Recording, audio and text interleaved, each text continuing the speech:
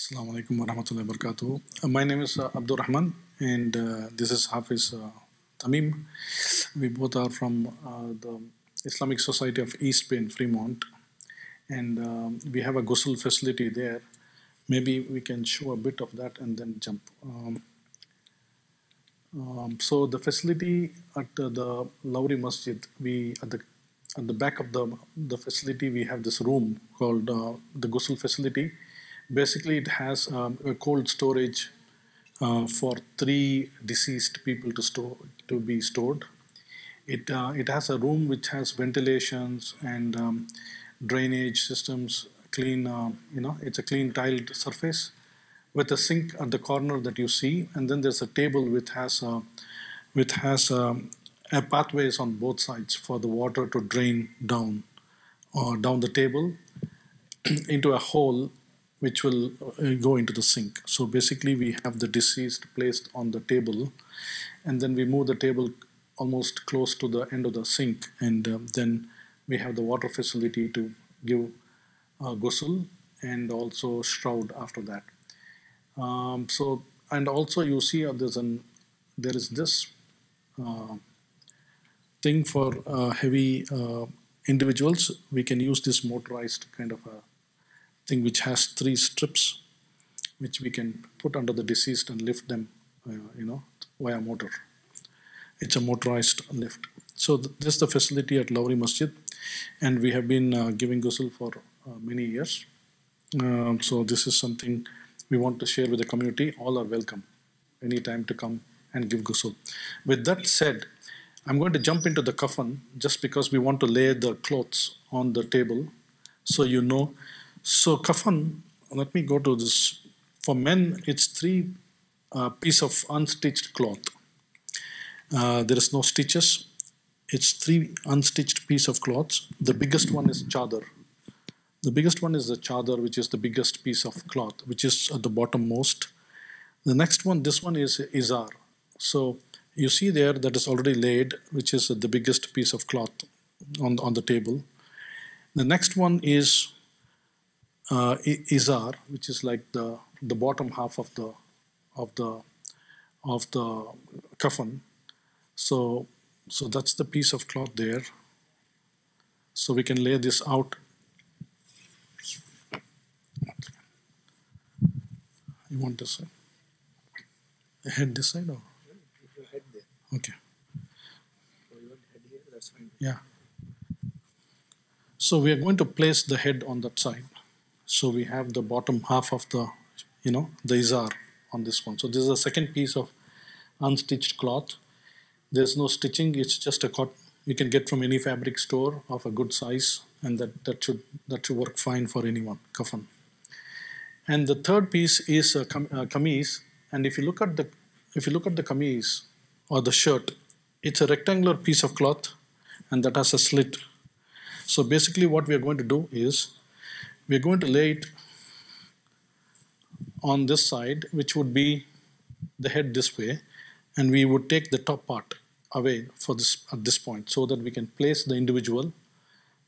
We can place the individual where the slit is, and then cover the top part through the slit. So and then the most important part is the tie rope, the ties.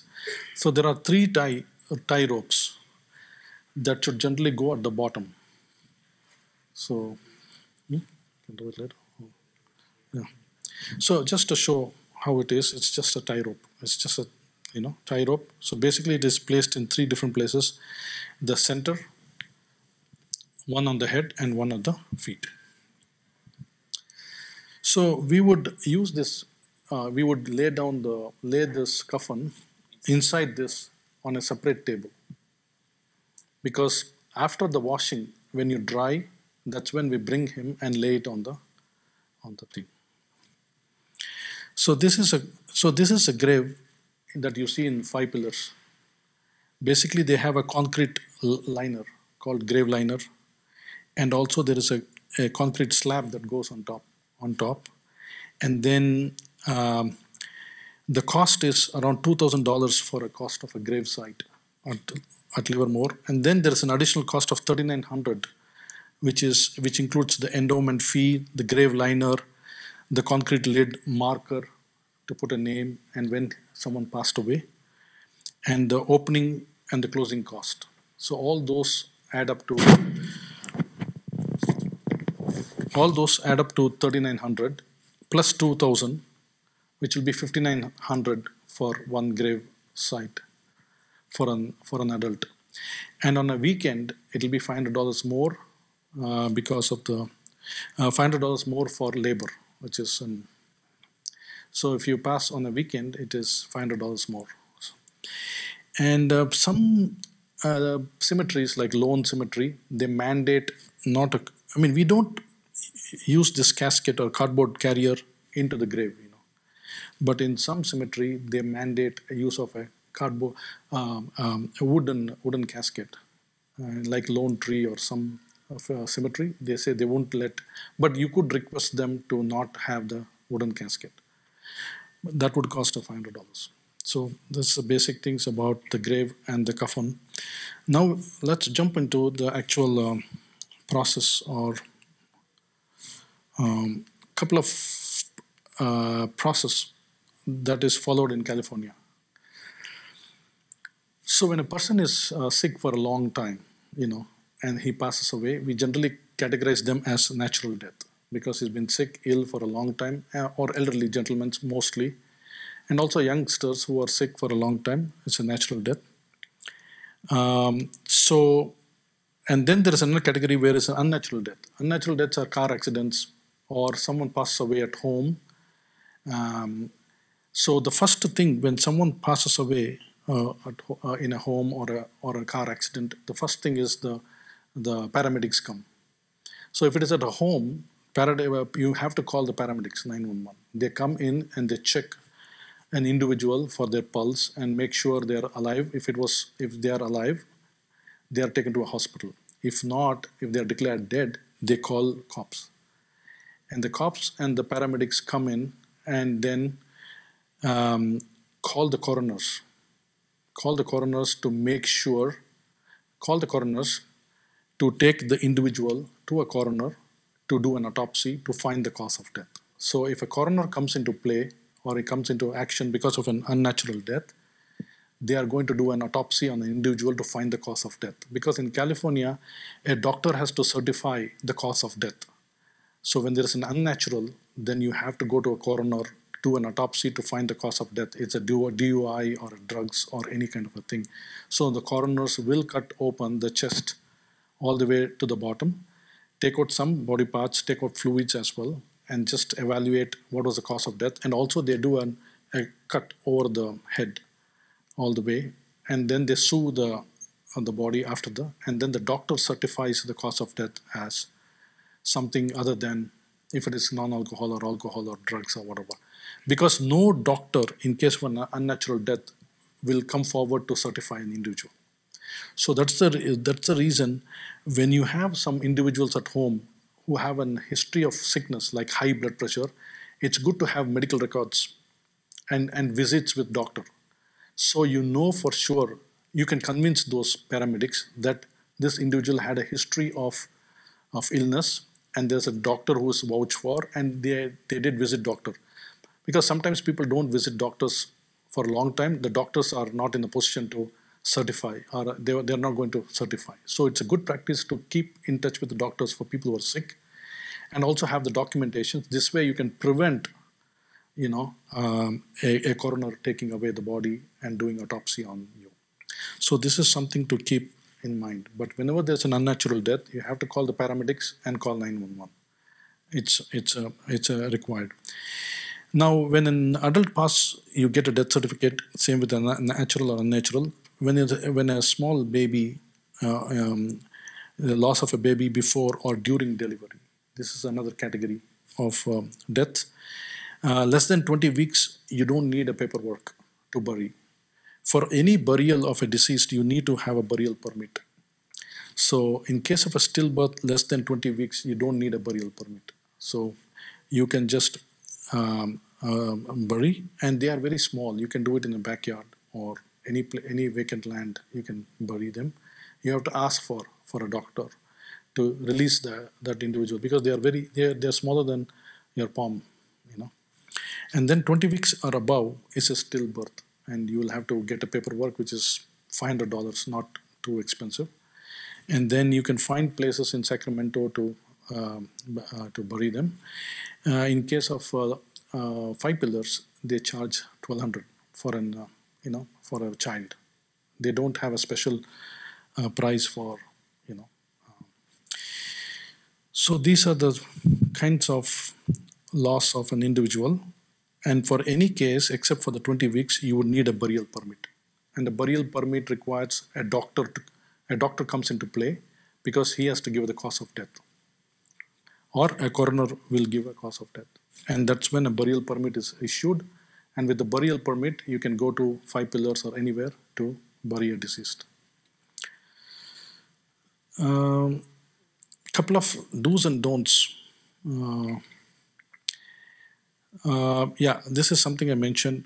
Updated medical records can help, save the coroner's autopsy. That's important. Don't leave parents alone. We have seen cases where parents are left alone and they pass away. 3 days, 4 days, no one is there, and it can get pretty bad. Students and Uber drivers, sometimes they go in night doing Uber and they pass away. So they may not get an Islamic burial if they don't carry with them an identification which states that I'm a Muslim, or please contact a Muslim friend. So it is always advised for students and Uber drivers to carry something that tells that they need, in case of an emergency, they can get a right kind of an attention. And then some people demand, they want to transport their deceased to back India, Pakistan, or Bangladesh. And for that, there's embalming is a process that is required to transport a deceased, or to transport them by air. Embalming is basically they take out the fluids of the body, and they fill it with formaldehyde. And formaldehydes are carcinogenic, and also the purpose of it is to slow down the decaying process, so the deceased don't decay quicker. So formaldehyde, and this is something we recommend not to do, and do a local burial. Again, we just advise them. It's up to them. It can cost up to $15,000 to transport a deceased to a different part of the world. Okay, and then I just used to mention about Singapore too. It's a small country. They allow only burial of naturalized citizens. There is no place for outsiders. So in Singapore, you'll have to transport it if you're not a citizen, because of the space. There's no place for burial in Singapore. So this is some basic things just to keep in mind about updated medical records. Very important if you have anyone sick in family, and that can save a trip to coroners and also the autopsy. So with that said, any questions so far? You did mention call 911. Yeah. Other, there is natural death. Yeah. There is no mention of who to contact. Even after the 911, who should one contact? The burial permit process. Oh yeah. So the MCC website has contact numbers if you go. Similarly, the Islamic Society of East Bay website has it. If you even call your imam or the local masjid, that's the place to get it right away. And there's a contact for Imam Siraj, myself, and for sisters, there's Sister Rehana Marker. And many people know. So that's the website is the first place to go, or call the imam. Mm-hmm. I heard that when call the cops, they also want to make sure there's no foul play. Yeah, exactly. What is that? Like, what do they do? They ask you questions? Yes. So there was a recent death. It was an elderly woman, but passed away at home. So they ask a lot of questions, and then see the kind of state. If there's an elderly woman or thing, they let easily go with few questions. Still, questions were asked, and the coroners were called, and within with a close call with them, they make a call whether to release it at home itself or transport it to coroners. So there is an investigation. If it's a young person, because of acidic or some kind of a thing, obese person, There will be a lot of investigations, and if they have to take it, there is no way out. But you can convince them, we are Muslims, we don't drink alcohol, we don't take drugs, we are, we can convince a lot. But then and that's only so much you can do. It's up to the coroners to make the call. We have got some exemptions just making those calls, but in some cases where there was a car accident, Tariq Khanzada was one of them, very well-known personality. He was helping on a freeway 237 at 2 a.m. to help someone, and he got hit by another car in the back, and so he passed away. So there are many instances of that where if it is a gunshot wound, there are a lot of Muslims, they go encounter with cops, and they are shot, and it has to go through coroners. There's no, and when they come, when the coroner's cops comes in, coroners, it comes from the coroners, they are lightly sutured with a lot of gaps, and so we just take care to gently use, not too much water. Yeah, so they are sutured into a little bit larger, like 1.5 inch gaps. So if you give a ghusl, the blood is going to come out. When it gets warm, when you use a lukewarm water, the blood is going to come out. But we just make sure we don't shake too much, or we just make sure the basics of the ghusl is complete. So those are basic things. And when you do a paperwork for a deceased, you have to make sure the social security and the names match of the deceased. Some people have 4 words in them. You have to make sure you have the right first name, last name, and middle. And then the social, otherwise it gets rejected, in the sense they can't find a match against the social security. It can delay the ghusl and the burial. And also also making sure the doctor is available and he's reachable, because those can delay the burial permit. So if you can't get a burial permit on time, we can't release the body, or we can't bury. Which doctor is that? That's your primary? Yeah, whoever has been giving care to the patient, and when the patient passes away, make sure you talk to the doctor and you tell them, see, we do Islamic burial and it's quick, we have to do. So you expect a call from the funeral director, and kindly attend the call, because they have to classify, or they have to state the cause of death. So they are called twice. First to get the information, then they are put in computer system, and then when it comes in, they have to authorize, yes, this is correct, the second time. So if the doctors are in rounds or away on vacation, and if you're not communicated, then it can delay. It can delay the burial permit, and you can't give ghusl. So it's good practice to just communicate with the doctors when such a situation arises. And like I said, the name, the social security number, also basic information, their parents and where they lived. That's good enough. That's good enough for a funeral home to send a hearse to release from wherever. So what happens is, just to go to the process, right? The final step before we jump in.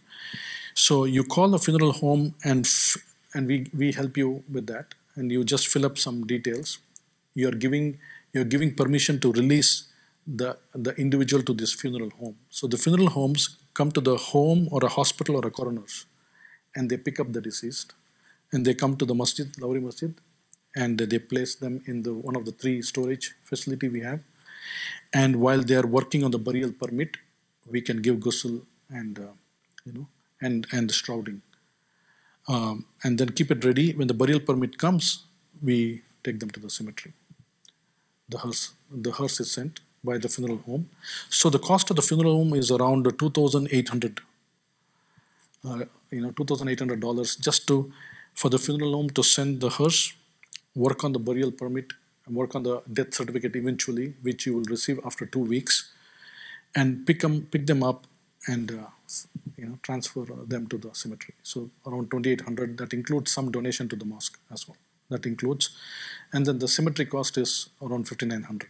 So this is the basic process. The process is very simple. It takes 15-20 minutes in the morning, whenever the individual passes away. 15-20 minutes, you can get within 2 hours a person to come and pick up. In some cases, the family wants them in their home for a day. So you just work it out with the funeral home. Please come tomorrow morning because we have guests coming home to see the deceased. And so they can hold in the house for less than a day, and nothing harm will happen. We just make sure we keep something heavy on the stomach so they don't bloat. Uh, Clean white cloth is covered when they pass away. They are generally their face is kept towards the Qibla, even before passing away. So before passing away, when an individual is extremely sick and it's time close to the death, you just prepare the room in such a way that the face is always facing the Qibla, or the face and the leg is facing the Qibla with the head raised.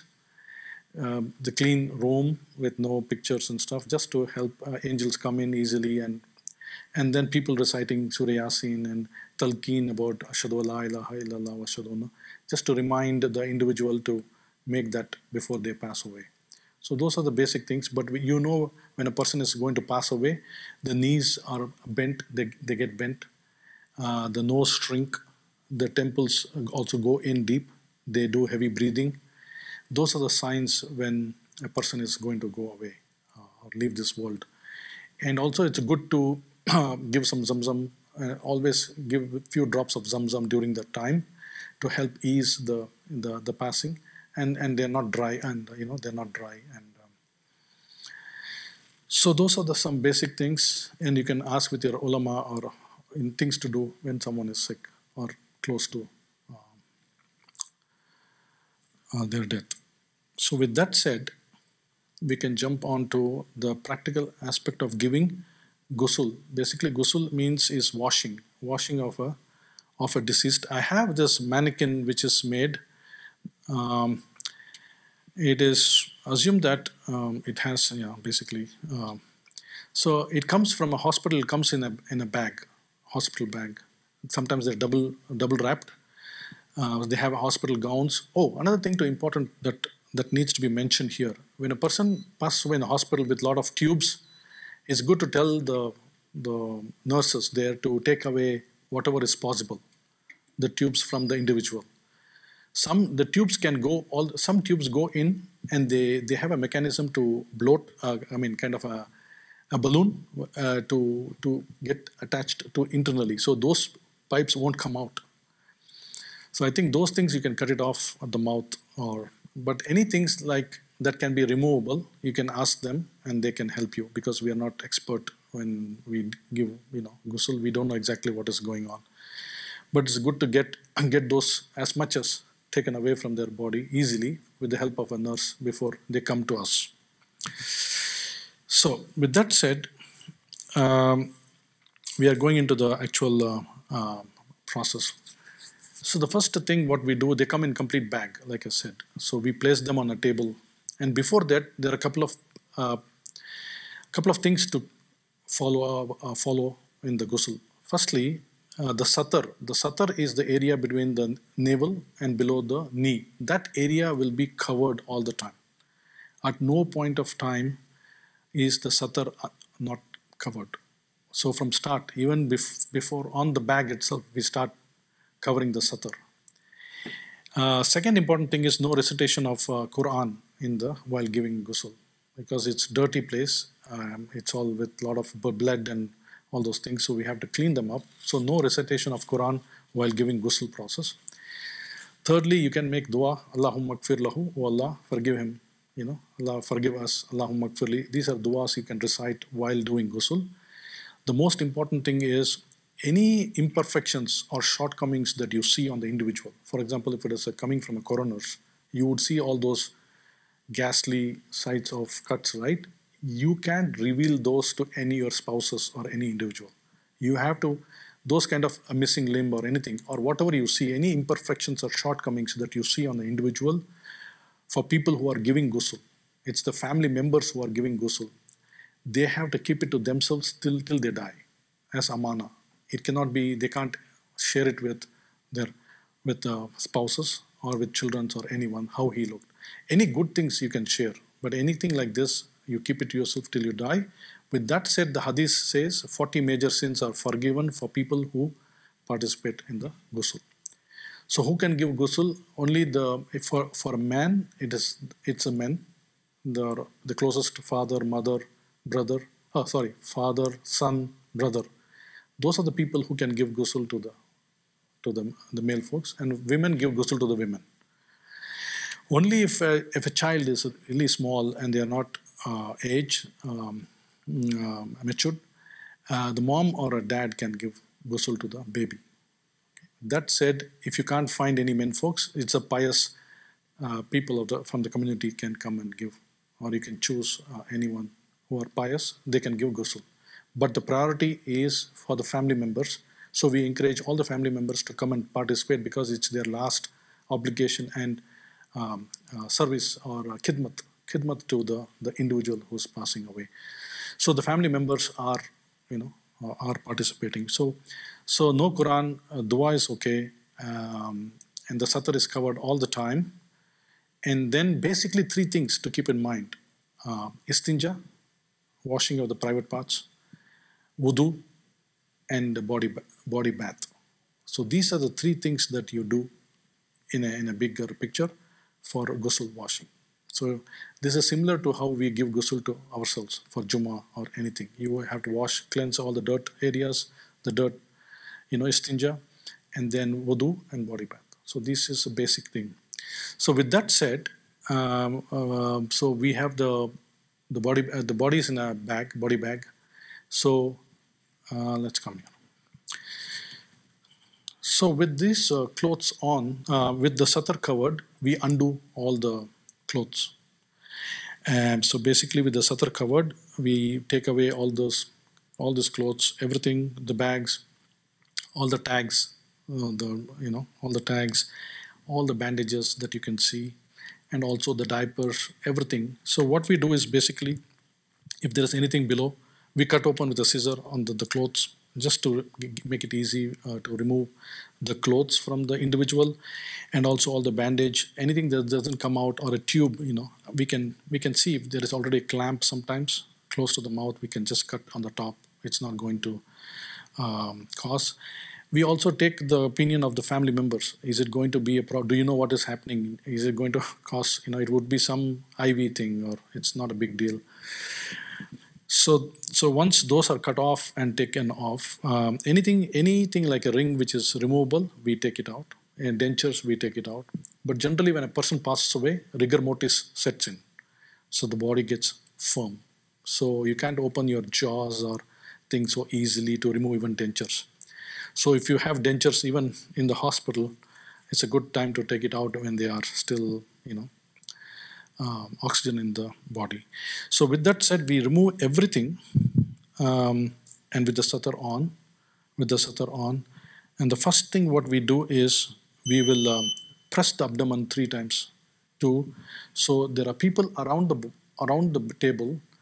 They help lift him a bit with the head and the shoulder and press the abdomen 3 times. The idea behind that is any kind of thing that you want to take it out of the system, you can do that with a gentle massage of 3 times. So before doing this, we make a niyyah of giving ghusl to the mayit. And generally the mayit is placed with Qibla, facing the Qibla in our facility. So basically all the dirt in the body, whatever can come out with that pressure can come out, and then we start with the istinja.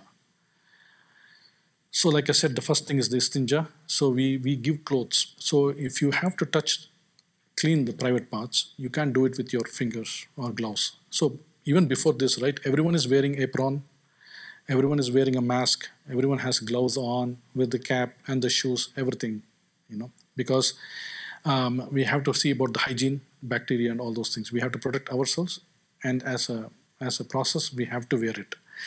So with that said, the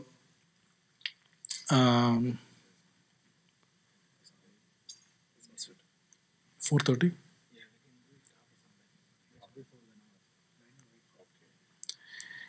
So istinja, right? So people around the family members closest will have a wrap around the cloth around their hand with a soap with water. Or before that, we would have also flushed a lot of water and just wet him up and then pressed, and then we cover the hand with the cloth like this, and then the cloth is wetted, and then with the soap, you go under the covers. There are 4 people holding this satar, this cloth for satar, and then you wipe the private parts. So while doing that, we also try to help split this so that we have clearance just to cover everything, not just the private parts, even the groin area and all the inner thigh area, all the dirt area and complicated area, we just clean it up while we are there. So the idea is this should not be stained. You'll know if the water is clean or this is clean, then we know it's clean, So we use and throw away all these small clothes, small towels, to a point where we feel good that it's clean on the top and the groins and all those. Then we turn always, so we turn him. Now we have to do istinja of the back side. So what we do is we have people turning him this way, and there are people standing there and cleaning up the back side of the private part. So while doing that, we also sometimes lift the leg up just to get some clearance. So everything is cleaned in the back. So all that is cleaned, and then we also cover the lower back, lower back and all those areas. Could be if they are wearing diapers, it can be soiled as well. So we cover all those area around the diaper area, the lower back, everything. It's cleaned. We do the same thing from this side as well. So one side from the right side and then one from the left side. So with that said, the istinja is complete. So we press the abdomen first and then the istinja is done. So with that done, we remove the gloves of the individuals because it's not clean anymore. So they change their gloves, or they can wear double or triple and they take it out. Now we go to the wudu. And the wudu is basically the faraid of wudu. So, even before that, right? Before going there, we also make sure, as part of the istinja, right? I make sure that the nose is all clean as well. A lot of blood and fluids might be around the mouth area, right? So before giving the wudu, I just make sure we use the cotton, roll it up, roll into the nose, take away all the dirts that are easily removable, all the blood stains. So clean up all those, the face itself. And then we do the wudu. The wudu, we start with the sunnah part of it, which is just the right hand first with the kilal or the fingers, and then the left hand 3 times. So 3 times and 3 times, you just start off. And then we do the face. So the face again, first we'll do the face again 3 times, earlobe to earlobe, and from the top to all the way to all the beard, every piece of hair is covered and ghusl is done. We can cover the nose so that the water doesn't go inside. So there's enough water on the face to do the wudu of the face. Once the wudu of face is done, we do the right arm 3 times below the elbow. 3 times. Same like how Yeah, same thing like how we do wudu 3 times on the left hand. So right and then left. Then the masa of the head 1 time, and then the right foot above the ankles and the left foot. So once that is done, the wudu is complete. So we started off with the pressing of abdomen, istinja, and wudu. Wudu is done with the satar covered. And if this cloth is dirty, soiled, we replace it even before wudu. Before wudu, if it is very dirty, we replace it and do the wudu. That said, the last but one is the body bath. The body bath, the idea is to wash the right side of the body and then the left side. So when we do the right side, we do this on the top, and then we turn him, do it in the back. And then the left side and the left side back. Okay. So for that, we have 3-4 people. Someone focuses on the face, neck, underarms. And anytime with the private area, you use a cloth. You can't do it just with the gloves. You have to use a cloth so you don't feel the private touching of the private parts. You use cloths for all those private areas, washing the leg on the right. Then we turn him, and then we wash everything. So the whole body, every nook and corner of the body has to be wet. So we can do a lot of spray, or you have a water flow, or we have lots of jugs of waters that we just pour and flow. There are 4 or 5 people there. Everyone is focusing on giving a very good bath. So the right side and the right side back, and the left side and left side back 3 times. So with that completes washing, and then we press the abdomen 1 more time. This time the wudu is not mandated. It's just a masnoon. We just press the abdomen, but we also flush in some water just if anything happens, but we don't have to give wudu. And the last part of this ghusl is we have camphor. Camphor is something you can pass it on here. You can smell this, open this, and so what we do is we put this camphor in the water. It gives you that kind of a fragrance that hides all the foul smells of disease. So it's just camphor, karpur. It's strong. It's very strong, and so we powder a few tablets of those into water, and we just run them. So the body stays fresh, and with that kind of a. Is that for like the sunnah or the actual? So generally they have used leaves and bay leaves. Some people. EIER or some kind of tree leaves. They used to use that leaves are naturally fragrant. So they used to mix in the water and pour that water before. So you can get them in the stores online. Maybe we can mix that with the water and then use them.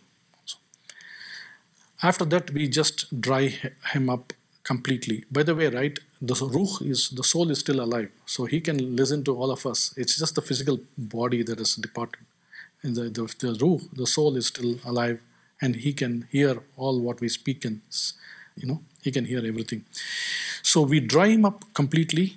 Everything, the table as well, the back, the front, everything is dry, and the table is so dry, and we move him into the casket which has the kafan, which is shrouding part. So that completes washing. So any questions with washing so far? And then the last part is the shrouding part, which is just wrapping The the. fragrance part is sunnah or It is sunnah, but the way they used to do is use those good smelling leaves. They mix into the water and pour it. It is sunnah. Any other questions?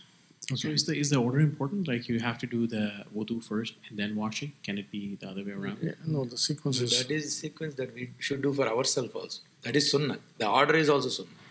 See, even if a blood stain is there, right? You fell down, blood in your salah time, you need to clear all the blood and stains, right? Even if you vomited, you can't. You need to clean them up, and then. So wudu first and then ghusl. Yeah. Yeah, Obviously, wudu. first cleaning. That's obvious. istinja. But these two also wudu first, ghusl next. Yeah, good point.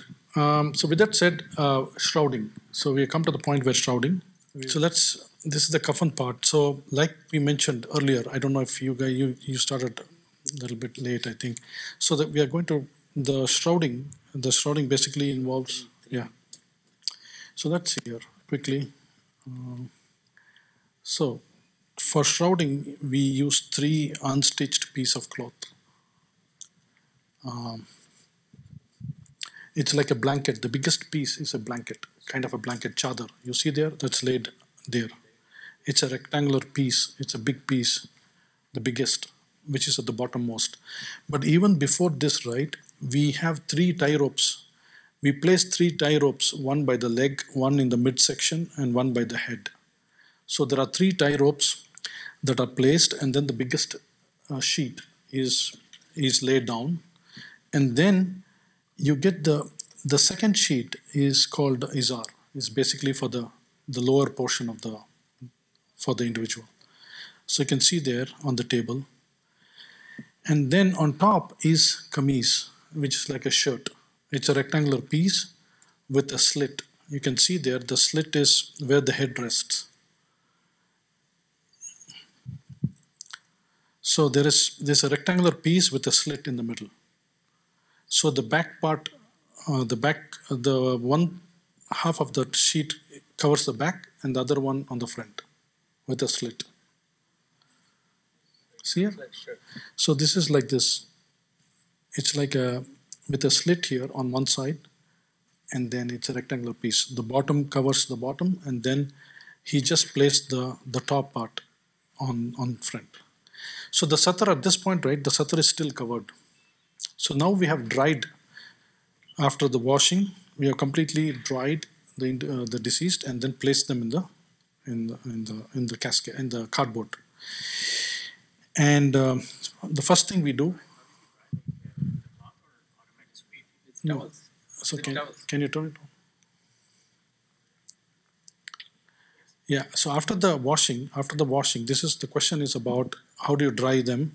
We have a lot of towels, so we literally go and dab on the individual every corner and also turn him and dry the back, underarms, all parts of body with the satar still on, you know.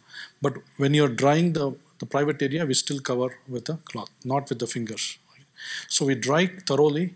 The table is dry as well, and then we shift the deceased onto the cardboard casket, which is already laid with the sheets. So the biggest one is the bottom. The second one is the izar, which is the bottom to cover the like a lungi, and then you have the kameez like this, which is so at this point, right? If you see, there is a turkey towel below this, which is covering the satar all along. And now, once this is covered, we remove the turkey towel or the one which we used to cover the satar. The satar is between the navel and the knee, below the knee. So at this point, what we do is when we do, so we anoint with the 7 or 8 areas of the body with some ether or camphor with little water.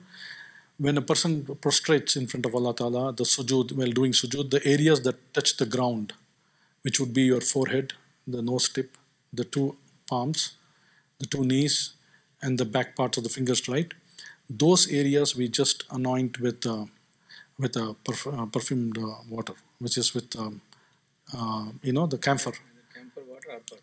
or perfume. So we just apply on the forehead, the nose tip, the 2 palms, right and left, right knee, left knee, and then the back of the Toe tips. toe tips. So at which point of time we start wrapping. Okay, and people sometimes use a little bit zamzam on this or the ether they can apply. So while wrapping the bottom part, so the top is covered, right? The kameez is already covered. The izar, this one, the left part goes here, and it wraps below his leg like this tight. And then you have this one, and then the right side goes on top of it. See how it is wrapped tightly?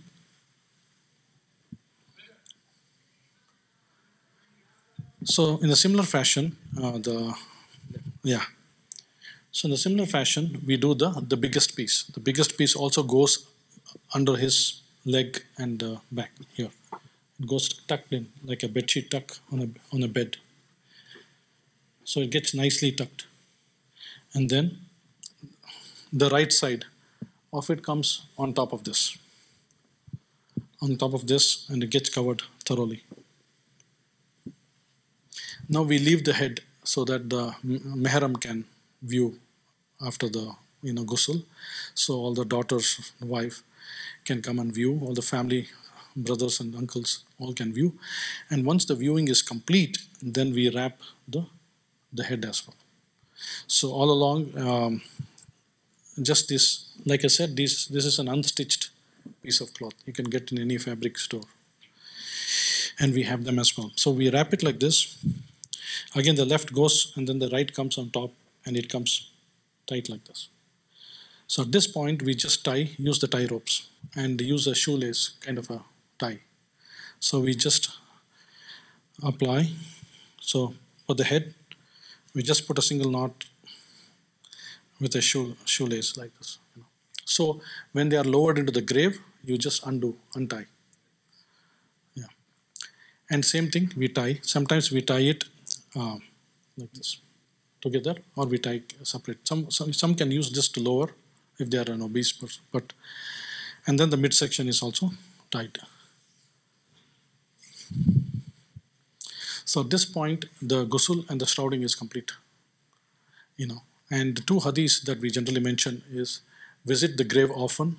Prophet ﷺ said that visit the grave often to remind yourselves of the akhirah. This world is temporary, and our permanent abode is akhirah. That gets reminded.